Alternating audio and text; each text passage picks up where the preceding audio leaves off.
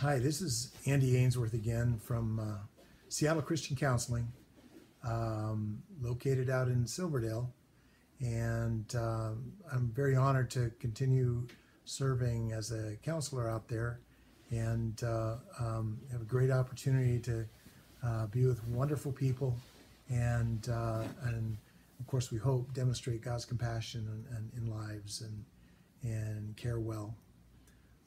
This is the third video discussing fearful tendencies in our relationships, or faithful tendencies and faithful lifestyles that where we can address one another's relationship needs and bring compassion and care, husbands to wives and wives to husbands, and really calm hearts through the faithful giving and actually receiving as well. Unfortunately, because people are oftentimes so alone, as we discussed earlier, actually in a couple of videos, I believe that aloneness is a very serious problem in our culture, and I don't think it's the issue is going away anytime soon. We believe fear is a big part of that. So tonight, just addressing what does this third area of fear, how does it manifest in our marriages? And we're seeing, and again, as I mentioned in our second video, we believe selfish taking is kind of a go-to and an automatic response when we're afraid that needs aren't going to be met. But the selfish taking I'm talking about in this particular video is where I'm going to stop giving because you're not giving to me. I'm going to stop giving to Paulette because I feel like she's not giving to me the way I deserve. As has been shared in other writings and videos, this is nothing new, but we have quid pro quo relationships at work, in ministry, in marriages, in families. And it's a real sad situation when marriages count on a quid pro quo value system in order to get needs met. It simply doesn't work. It does really speak to more selfish taking. So we believe that the fearful tendency, when people stop giving because they're not receiving, we simply start taking what we think we deserve, and it adds a lot of pain to the relationship. But what does God say about this? What if you are giving truly from your heart? You've prayed. You want to be generous with your spouse. You're not expecting anything in return. And things happen. Things happen in life. Sometimes spouses are sick and unable to give back. They're in the hospital. Maybe they're walking through a cancer process, and this thing is a little bit imbalanced. And you have to care for the kids more often. You've got to work your full-time job and care for your spouse at the same time, and take care of a lot of home business. And the church may be helping you, or you may be very alone. What happens when there's that unintentional absence of care coming to you by the person that is in your life, that spouse, that husband, that wife? What if you're giving, truly are giving with a sincere heart, a compassionate heart, and God has really put on your heart to give to your husband, to give to your wife, and nothing's coming back, and you find yourself being frustrated by that? What's really going on there? Certainly, we all love to be cared for and love to receive, generally love to receive. But what happens if it's just not coming back the way you think it ought to? It just doesn't seem right, and you're kind of growing tired of giving, and nothing's coming back. What does God say to that? What does God say? Well, He's pretty specific. For starters, we know those who live by faith in Jesus Christ, He came down to this earth to give His life because He loves us and has compassion for us, and that will never stop. And we continue to neglect and ignore and walk away from, accuse, be angry at, and frustrated with Him. And yet He continues to give compassion to us. He'll never stop giving us His compassion. That's His very nature. That's His essence. but that's kind of hard. Well, I'm not Jesus, so it's kind of hard to do. Well, he gives us his word. He would not put lessons in his word about giving if he didn't think we could do it. But his word gently reminds us that we need to practice what his word says. And tougher to do than say, sitting here over a video. But he certainly wants us to experience Scripture firsthand.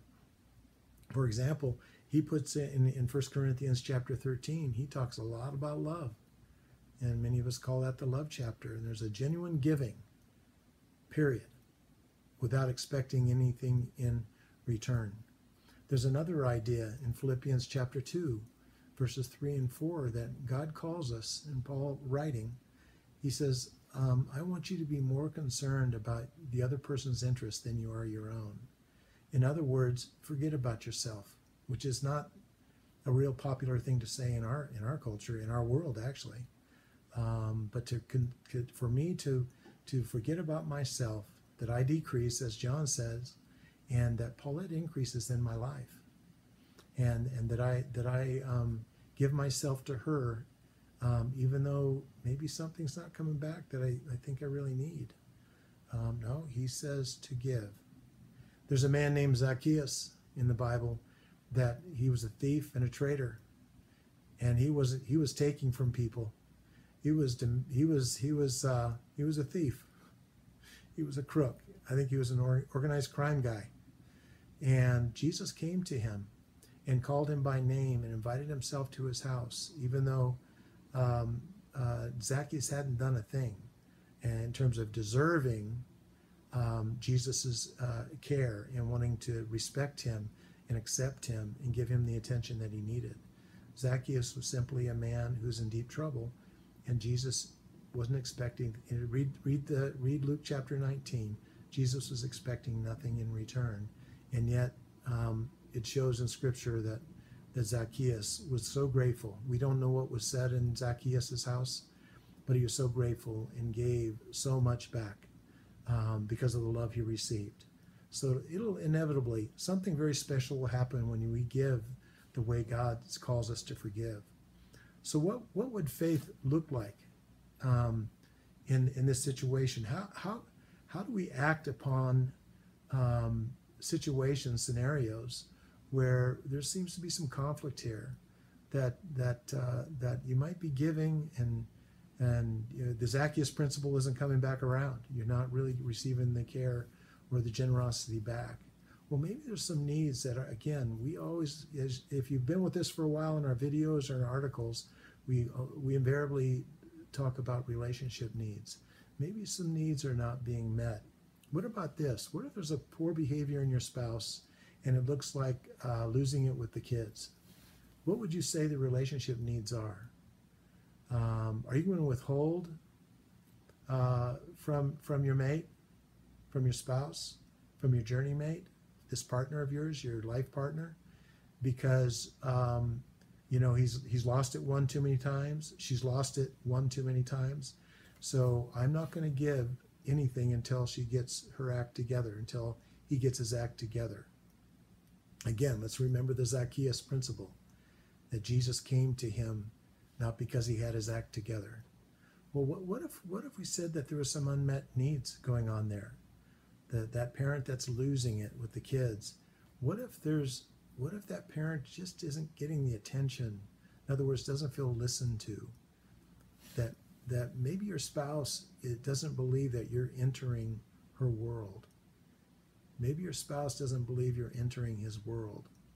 Maybe your spouse feels very alone and unsupported, and needs you to come alongside and maybe pick up the child, maybe change a diaper, maybe take the kids for a walk with the dog. Maybe your spouse is really asking inappropriately, in a fighting manner, kind of hurling, if we go back to our last video, kind of hurling at the kids, because hurling at you doesn't work. You just disappear. So that's just a thought. Don't mean to offend you, but I'd ask you to take a look in the mirror. What about one of you is complaining about spending, and there's a real concern, and there's a stress, and there's some hurling about spending, or sarcasm about spending, making jokes and using sarcasm. That's not funny. It's a way of expressing frustration in an unhealthy way, and frustration is a form of anger. So what if there's a complaining and frustration being expressed? Maybe the mate who's doing the expression feels unappreciated. She might be working all day. Maybe you haven't been able to find that job that you need, and you're really looking hard and you're really trying hard and helping out with the kids, and yet your spouse is coming home and your wife is coming home after a 10-hour day and plus commute, and kind of feels unappreciated for working so hard to somehow keep things afloat. So guys, I'm not picking on you. I'm just saying those scenarios happen. How about this? One of you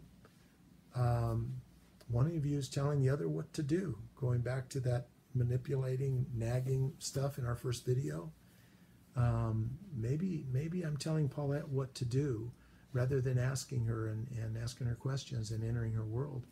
And I just find myself kind of telling her, lecturing her, advising her about what to do, about scenarios in her life and about for our family, for our relationship. Well, how about maybe I'm not feeling respected? Maybe I'm really kind of manipulating with my language so I'll feel respected by Paulette. So I'll receive approval from her. In other words, she trusts my character as a man. And so again, what kind of needs are being expressed through unhealthy behavior? And if we're really paying attention and doing it God's way, if you just so desire, if you choose to, the Zacchaeus principle is very important. I know Paulette has come to me for many years, and coming up September, we've been together for 44 years.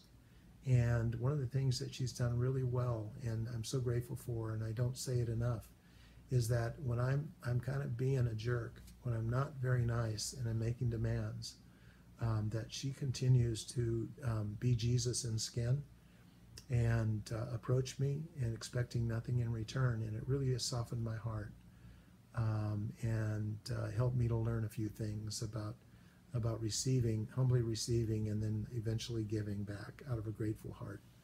So this is a conclusion of a few videos on fear and where it goes.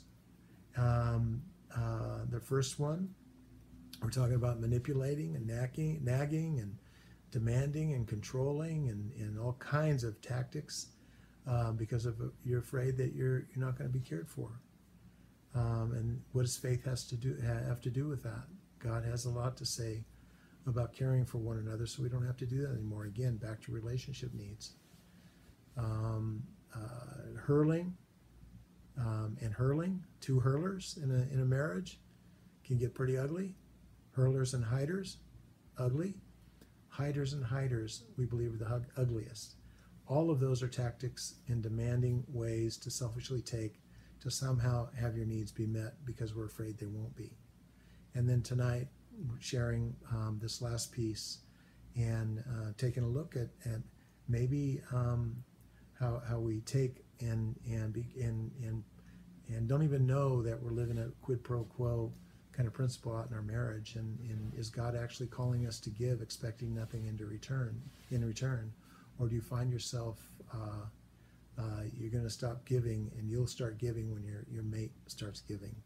Is that your tendency? What would God speak to you? What does His Word speak to you? What do good friends that you might be sharing with speak to you? I hope you have some honest ones that can challenge you in that area. So I hope these 3 videos on your fearful tendencies and faith versus faith has had an impact on you and maybe moving your heart a little bit. Maybe need a little help on sorting that stuff out. I hope you'll call your pastor, or as I usually say, call a pastor, a mature friend who'll tell you the truth or share the truth, or a counselor. We encourage you not to go it alone, not to isolate yourself, and try to figure it out yourself, because that self-reliant stuff, as we've shared in our articles, that will just simply cause you to stay in your cycle. So God bless, and hope we see you down the road. Bye-bye.